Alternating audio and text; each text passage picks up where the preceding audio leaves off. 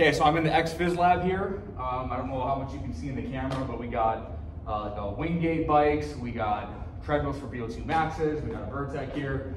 I just noticed that we have this vertec here, so I feel like doing a vertical jump test. So I'm just gonna record it and then I'm gonna post it. So yeah, I just got done sprinting. That's why I'm a little sweaty. So maybe I'm potentiated to jump higher, maybe I'm fatigued. Who knows? We'll see what I can get on the vertec. Just a tip here, when you're measuring your vertical jump on the vertec, you obviously don't leave the ground until your toes are off the ground. You don't jump flat-footed like that. You can see the difference. That would be flat-footed, but you really jump with your toes off. So when you do a reach, and you're making someone do a reach test, don't let them cheat it by keeping their feet flat on the ground.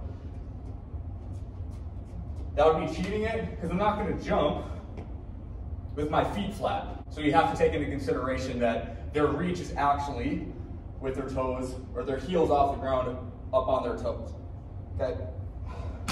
So this right now, this vertec is set at 90 inches. That bottom rung is 90 inches, which is 7.5 feet. Hopefully I'm talking loud enough that you guys can hear me, because I don't have my microphones, but yeah, 90 inches at the bottom here. I'm gonna go one more time, because I feel like you can probably stretch out and get another ½ inch. Yeah, so I got that. Oh, so I got that blue there. So 95 inches. 95 inches is my standing reach. All right, so now I'm gonna do the jump test. Let's raise this thing. So the bottom rung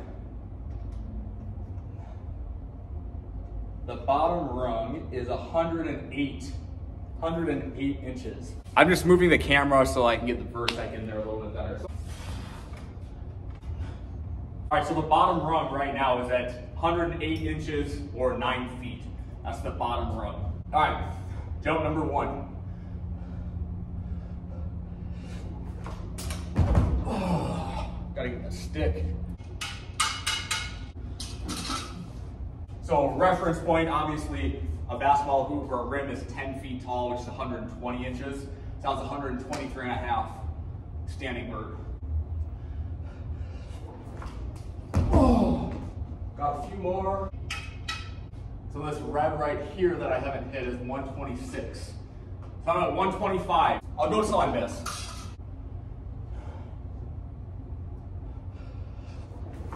Oh, I'll go till I miss 2 in a row. I want to get 126. If I miss this one, I'll be done. Then I'll do an approach jump.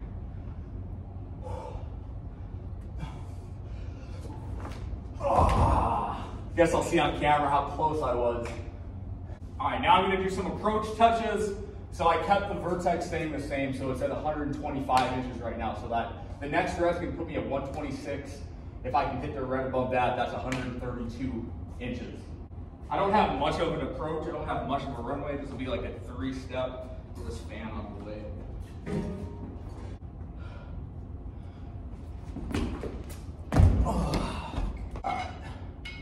That looks like it's 126, 127, 127.5 for that first one. Oh! I felt it, but I didn't move it, so I can't count it. There we go. Got that white too. 128, 128.5.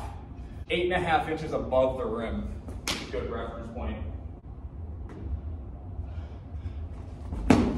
There we go. 129 inches. I'll go one more, but I don't think I can get above that. No. All right, 129 inches is my top approach touch. Go back and look at all this. Then I'll have to calculate what the vert actually is, touch minus your reach. So I'll put that in this video too. Thanks for watching.